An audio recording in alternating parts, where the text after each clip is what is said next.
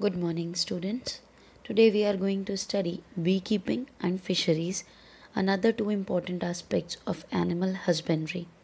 Beekeeping is also known as apiculture, which is the maintenance of beehives of honey bees for the production of honey. It has been age-old cottage industry.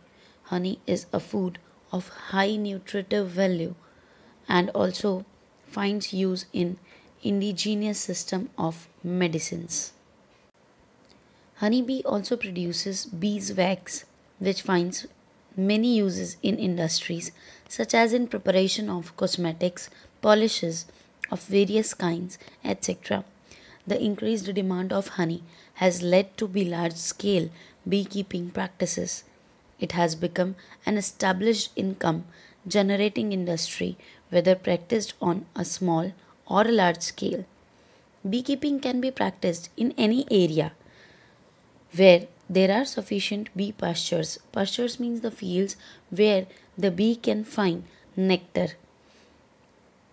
Fruit orchards, wild shrubs, and cultivated crops are used by honeybees for their nectar. There are several species of honeybees which can be reared. Of these, the most common is Apis indica. Beehives can be kept in one's courtyard or on the veranda of the house or even on the roof. Beekeeping is not labor intensive. It is not labor intensive, though it requires some specialized knowledge, and there are several organizations that teach beekeeping. The following points are important in successful beekeeping. First, knowledge of the nature and habits of bees. Second, selection of suitable location for keeping the beehives, location that may be near the pastures, catching and hiving of swarms, that is group of bees, management of beehives during different season, and handling and collection of honey and beeswax. Bees are the pollinators of many of our crop species such as sunflower, brassica, apple and pear. So keeping beehives in crop fields during flowering period increases pollination efficiency and improves the yield, beneficial both from the point of view of crop yield and honey yield. So often farmers can keep the bees very easily before or beside their farms. Let us study beekeeping in some more detail. It is keeping of the economical important insect honeybee. Where does this honey comes from? We know that the bees collects nectar and form honey as well as beeswax from their wax glands. Honey is commonly used for medicinal benefits.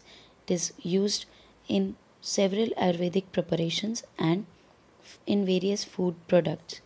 Beeswax is collected from the wax glands of the bees and used to form candles, cosmetics, creams, ointments, paints, and etc. The process of maintaining and rearing honeybee in colonies and hives is apiculture. The place where the bees are reared is known as apiary. Mainly four species of honeybees are used for this rearing purpose. They are Apis dorsata, Apis indica, Apis florea, and Apis mellifera. Composition of honey includes 17 to 25% water, 70 to 80% sugar, 4.2% minerals, vitamin and ash 1%. Sugar include levulose, glucose, sucrose, and dextrine. It is a food of high nutritive value and medicinal value.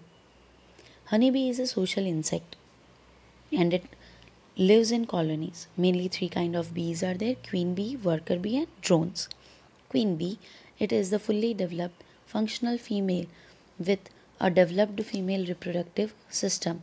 It is largest in size and it produces eggs at the rate of 800 to 1500 per day. The eggs are of two types: fertilized eggs and unfertilized eggs.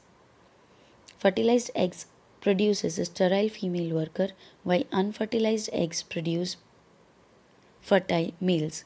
Worker bees are sterile females, number 20,000 to 30,000 in a hive. They are smaller and they have strong wings for flying. Their lifespan is about 35 days. Worker bees also perform several duties like cleaning the hive, feeding the larvae and queen bee, guarding the entrance of hive, collecting the food that is nectar.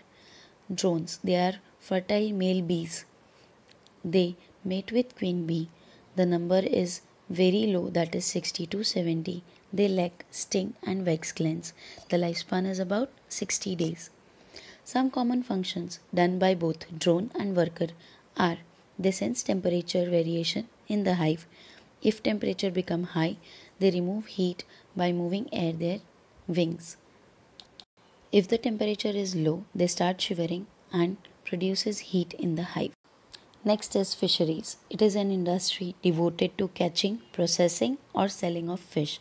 Keep in mind, catching, processing and selling of fish and shellfish or other aquatic animals. A large number of our population is dependent on fish products and other aquatic animals such as prawn, crab, lobster, edible oyster, etc. for food. Some of the freshwater fishes which are very common include catla, rohu and common carp. Some of the marine fishes that are eaten include hilsa, sardines, mackerel and pomfrets. Fisheries has an important place in Indian economy. It provides income and employment to millions of fishermen and farmers, particularly in the coastal states. For many, it is only source of their livelihood. In order to meet the increasing demands on fisheries, different techniques have been employed to increase the production. For example, through aquaculture and pisciculture. What are aquaculture and pisciculture? So, rearing and culturing of aquatic organisms and fishes is known as aquaculture and pisciculture. It has been employed to increase production. We have been able to increase production of aquatic plants and animals, both freshwater and marine. Difference between pisciculture and aquaculture. Pisciculture is the culturing and rearing of fishes only, while aquaculture includes rearing and culturing of plants, fishes and other aquatic animals. This has led to development and flourishing of fishery industry, and it has brought a lot of income to the farmers in particular and the country in general.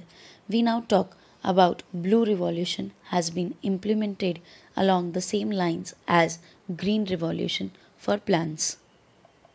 Let us understand it in some more detail. Fish production is of true fish as well as the other aquatic animals such as prawns, crabs, shellfishes, etc. Capturing fishing from natural resources and fish farming or culture fishery. These are two types. Marine fisheries, the fishes are, as we have seen earlier, hilsa, sardine, pomfret and mackerel, while some freshwater fishes are catla, rohu, common carp, etc. From inland fisheries, the people catch the fishes and sell them. Complete fish culture system includes the fishes which are surface feeders, middle feeders and bottom line feeders. All kinds of fishes are used in composite fish culture system. We can see catlas, rohus, mrigals, common carps and grass carps. These are the fishes which feed at the different levels in the sea. From the next lectures, we will be studying about plant breeding.